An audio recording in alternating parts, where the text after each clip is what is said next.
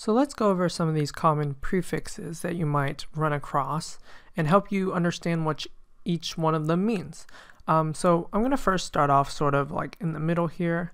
So these prefixes are going to attach to some base unit, right? So our base unit might be meters, or it might be grams or something like that. But just any base unit we can attach these units to and modify the sort of the value of that. And so let's just first go over an example of some of these. So for example, this prefix deca, the symbol is going to be dA, and this multiple is 10 to the first power. And so what do we mean by that? Well, it means that whatever we add this prefix to, that's what we change our value by. So let's say if we have a decagram, so we add this prefix to our gram, that's our base unit. So now we take 1 gram times our multiplier, so times 10 to the first power, which is just 10, and that makes our value 10. So a decagram is equal to 10 grams. And so let's say we also do it with kilo. So let's say we have a kilogram. So with a kilogram, we do 1 gram times 10 to the third power. So that would be, we have to move our decimal places 3 times over, so that would be 1,000. Right, so we start our decimal here, 1, 2, 3, times 10 to the third power.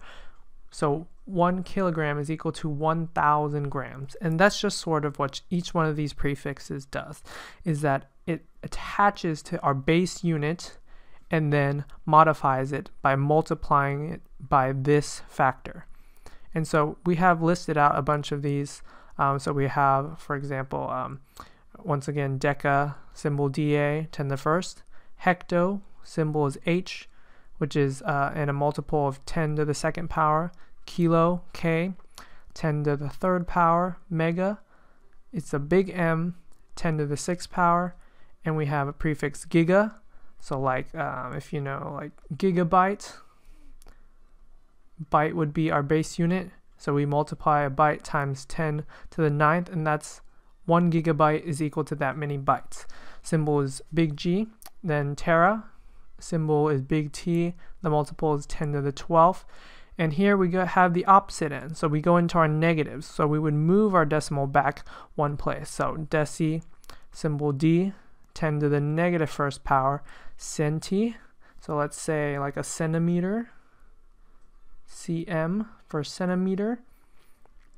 The multiple is 10 to the negative second power, so 1 times 10 to the negative second. We take our 1.0, move our decimal back 2 places, 0.01. So 1 centimeter is going to be equal to 0.01 meters, and that makes sense. Next we have milli, which is M symbol. Multiple is 10 to the negative third. Micro, which is a mu, Greek letter mu, 10 to the negative 6. Nano, symbol N, multiple 10 to the negative ninth. Pico, symbol is P, and the multiple is 10 to the negative 12th. And so these are just some of the common prefixes that you might run across when studying science. And these are good to memorize, these are good to know, so you know what each one means, and the multiple of it, so you understand sort of the value and the impact that it has on your base unit. Hope this helps.